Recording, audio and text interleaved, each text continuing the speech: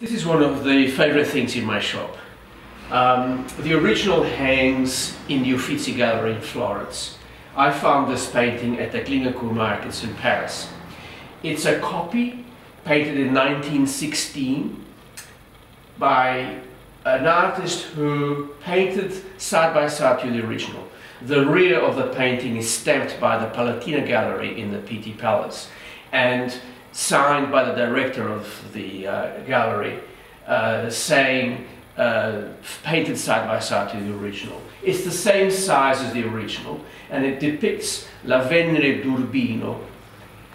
Titian had been commissioned to finish a painting by Giorgione after he died. It was a famous Venus reclining in a landscape, her eyes shut, and she's part of the landscape, ethereal, not something of this earth.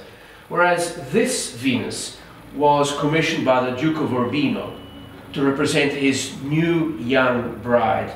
The painting was destined for their bedroom, not for public display. Hence the density of erotic undertones in the painting. The Venus is looking straight at the viewer with a languid air. She's holding flowers that are already crumbling. Youth, beauty, passion are but a fleeting moment. The little dog at her feet is an allegory for fidelity.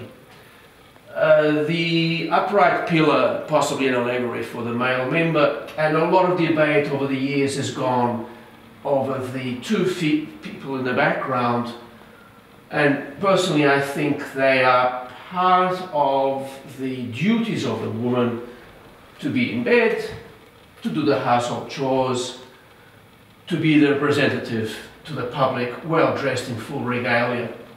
Interestingly, the composition of the painting has this drape that makes the focal point right on the groin, and unlike the original Giorgione painting, where the Venus covers herself prudishly, one gets the impression that this Venus is actually fiddling.